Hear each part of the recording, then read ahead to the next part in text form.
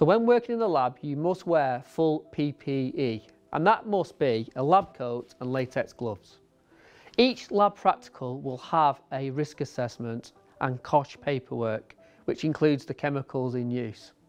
All this paperwork is found online, and if you ever have any doubts, the lab practicals are supervised by members of lecturing staff, and you must ask questions if you ever have any doubts or any questions you may need answering.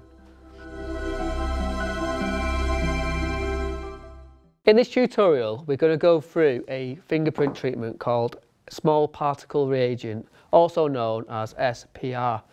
And SPR is a solution, and if you look really careful, it's like a black solution, but inside it has small black particles.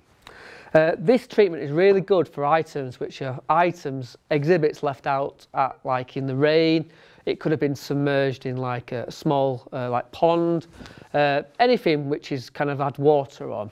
So say if this item is wet, what you do first is put it in like a weighing boat or a kind of an area which will, when we tip this over, it collects the small particle reagent so it doesn't go everywhere around the lab.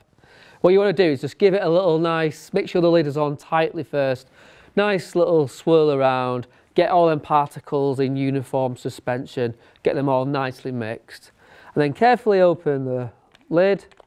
And what you want to do is just kind of coat your item, pour over, and even if you get some in the actual weighing boat, you can actually like submerge it. And what you're doing here is you're making sure them small particles, them little beads of black, kind of like soot really, adheres to the item, and if you had a fingerprint on there, it will bind to the fingerprint and enhance it.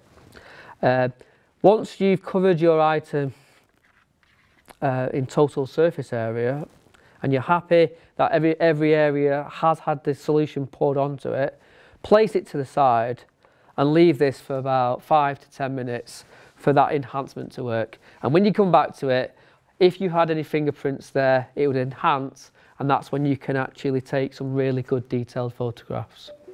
Thank you for listening to the tutorials today. If you've got any questions about any technical detail or you'd like to speak to us, please contact the module leader, myself, Paul Langton, either on email or Teams, or just pop in, knock on the door and come and see me.